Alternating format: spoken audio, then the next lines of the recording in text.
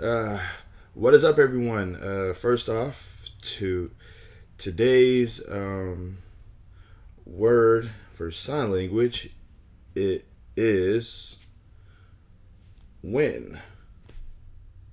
So, like, if you wanted to ask a question, you could be like, if you wanted to ask a question dealing with time, you would start off with when, or you would have that somewhere in there. Best way to think about it is, this is the sun, this is the earth, one day around, boom. Good job. Thank you. So goodness. All right, so there's this phenomena that I used to actually ignore on the internet where people used to be like, why is everybody filming everything? Everything always has to be filmed nowadays. And I understand kind of, like I at one time I ignored I ignored this because I sort of understand the sentiment on both perspectives. But I was kind of on the fence about it because I didn't care about other people's perspective. It's like, oh, every single time something goes on, people got to pull their phone out, and it's like, once upon a time it was hard to get things on camera. Once upon a time it was hard to get things recorded. It was hard to. It's like, if you weren't rich or famous, you were just completely non-existent. So it's kind of cool to know that in this day and age, where people of all classes, of all financial statuses, of all kind of walks of life are capable of being able to get their stories told in some way. Like, they might not be, we might not become rich, we might not become famous, but at least we'll be heard even in the smallest sense.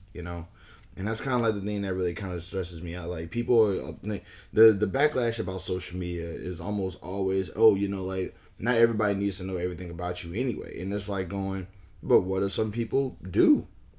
You know, like, nobody is meaningless. You know what I mean? Like, we all serve some kind of purpose. We all serve some kind of, our existence is valid in some way, shape, form, or fashion. No matter who we are, no matter like how we approach any situation, we matter.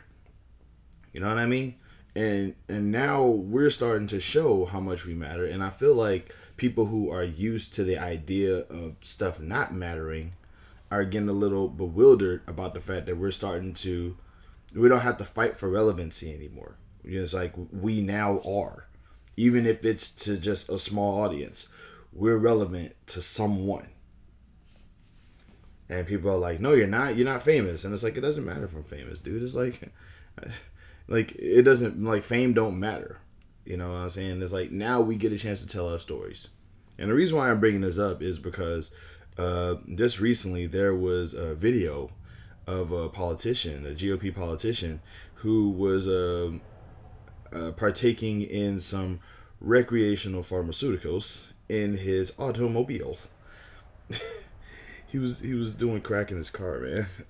It's like, and I think, and I'm reading the comments, and at some point, some people were like, he shouldn't be recorded. He shouldn't be on camera.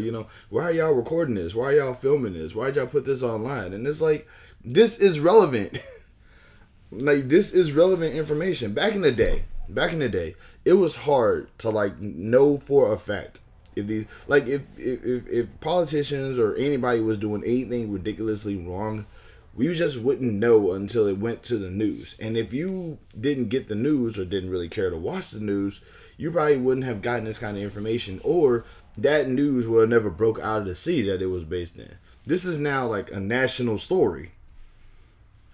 Like, we now have, a GOP. Like, the funniest thing about this is that, like, for me anyway, it's like these people have been like challenging drug usage for years. Like, they've been talking, the war on drugs, right? It's like, and it's like, suddenly you find out that one of your guys is doing this stuff. It's like, y'all couldn't just make the drugs legal for you guys to use. Also, what is a politician like absolutely going through that they need to partake in that anyway? Like, you're a local politician. You got the most cush job on the planet. You can literally do nothing and still get a payday. Like, because people don't focus on local politics. So it's like, like, how stressed out are local politicians that they need to, unless he's not stressed out and he was just like, you know what, I feel like having me some fun today. It's like, my guy, you could have done this in your house. You could have done this, like, in your car, bro. out in public, man, that's funny.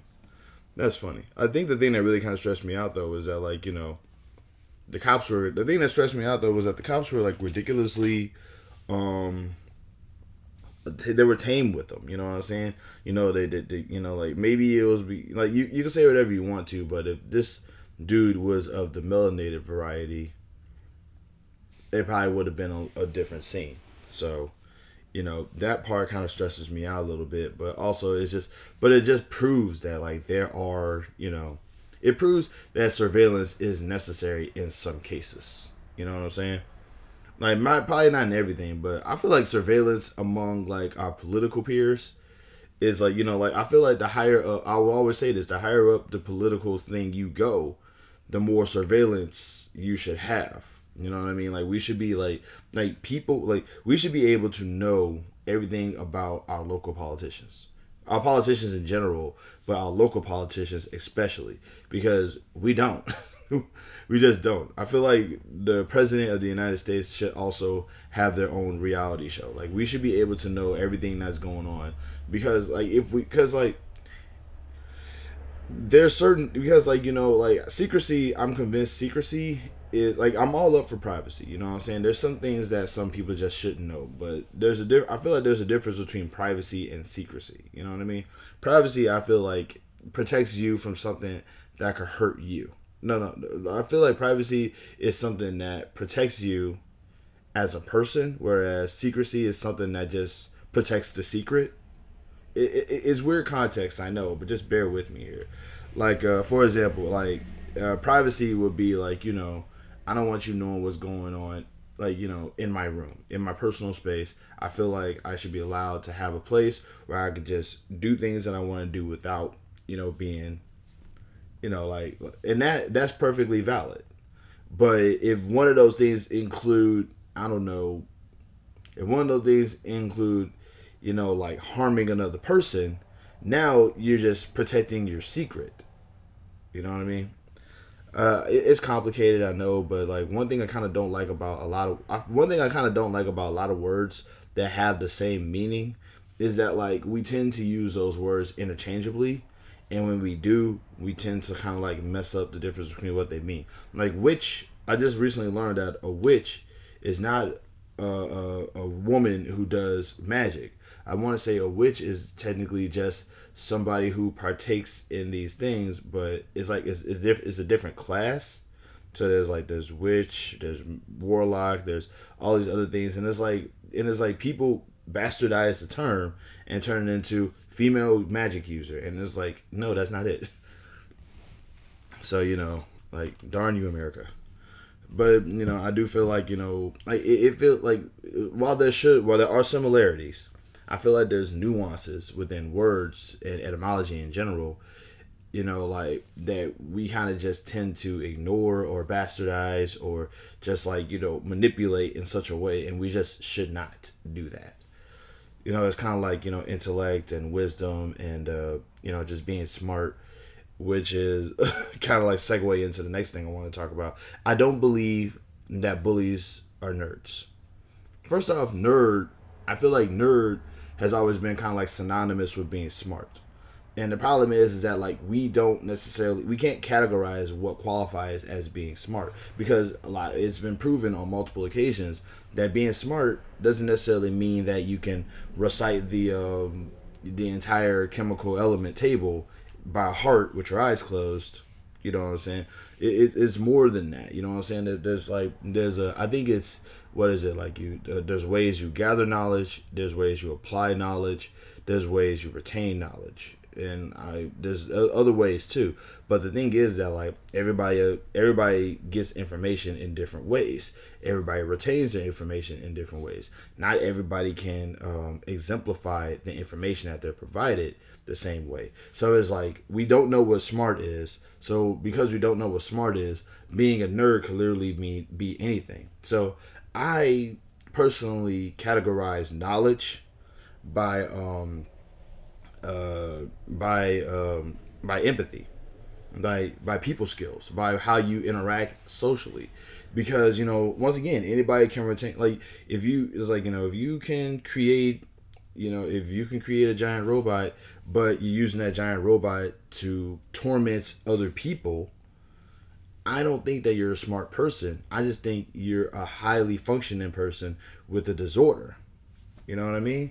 Because we all suffering out here, and you want to mess with people. It's wild. And also, my thing is that, like, if you're going, like, I'm all about morality. You know what I'm saying? I'm all about, like, my whole thing is that, like, if you're gonna, we live in a world where people are just basically saying, oh, well, I'm going to be the bad guy to somebody anyway, so I may as well just embrace being the bad guy in general. And it's like, no, you don't have to do that. It's like, if you're going to be the bad guy to people, at least be the bad guy to bad people. You know what I mean? Like, I say all the time, like, I don't think that's why I don't think bullies are smart people, because you're not, because like, it doesn't take a lot to be empathetic. It doesn't take a lot to, treat somebody with respect. And, if you can do you telling me you can do all of these things, but this one simple thing you can't do. Like, imagine, somebody being able to tell you every word in the encyclopedia by order. You could ask them, hey, what's the 995th word in this book? And they could tell you that word. You know what I'm saying? But they also can't, they also can't, they want to put ketchup on their fries, but they can't put ketchup on their fries. You know what I mean? It's like, you're going to think that there's something wrong with that person. You know what I mean? But that's kind of like how I see bullies. You know what I'm saying? Like, I don't think that you're a knowledgeable, I think you're a knowledgeable person, but I don't think that you're a smart person. You know what I'm saying? I think that you can carry information, but I don't think you understand simple concepts. So like, and then there's somebody who is like, well, what if I'm a bully who bullies bullies? And it's like, you're not a bully then. You're just a decent human being who empathizes with the victim to know that what is happening is wrong. You're smart enough to know that the situation is wrong, and you're willing to act accordingly. You know what I'm saying? That doesn't make you a bully. That just makes you a normal person. You know what I'm saying? So there's that. So it's like, that's what I'm saying, though. It's like, because it's not complicated to empathize with other people. But the way I see it is, if you're going to, like, it's just like, if you're a bully, if you're going to be mean to people, if you're going to be the villain, why not just be a villain towards people who are actually evil? I mean, we got Republicans, like, right here. We got Republicans, we got white supremacists, we got, predators, we got internet scammers, we got all of these terrible people who do terrible things often. And you're going to pick on the fat person because they're fat. Like, how I can't think you're a nerd after that. I can't think you're smart after that. You know what I'm saying? Like, too many evil people out here for you to, like, make miserable, and you're choosing to make somebody miserable just because you don't like how they look physically. Yeah, that ain't smart to me, buddy. Another thing too. Okay, so I thought I had something. Obviously white, orange, green, red. Look at red. I actually kind of got red a little bit, and that's blue and yellow. One day. Moving along. Yeah, but that's what I'm saying, though. It's like, we live in a world where, like, I feel like things do need to be surveyed. Not just for the relevance of normal people, but also because, like, history is more than just rich people and famous people and successful people and martyrs and stuff like that. History is normal people. History is regular human beings just trying to make it out here. You know what I mean? Because all those normal people, some of them could be related to you by blood, which is why I always say learn about genealogy, but also challenge Blackrock or Blackstone or whatever that thing is called, because, like, I just looked up, the company that bought Ancestry.com, and they're called, like, what, Blackrock or Blackstone, which sounds like a supervillain organization. I looked them up, and they're asset managers, or what is it, like, and it's like, asset means things. Manager means person in control of. So their company is basically people that control things. It's almost like these companies and these businesses are actively trying to just, Like they're basically saying we want to oppress you, and it's like, no, you're not. You won't. That's bad. Don't do that. You know, I don't know what the company is called though, right off, but Blackrock. You think so? Yep. I'm gonna look it up anyway. All right, that is it. Y'all be easy out there. Love, peace, happiness, and safety to every single person out there. And once again, learn something. Practice your genealogy. Help me with this. Be easy, y'all.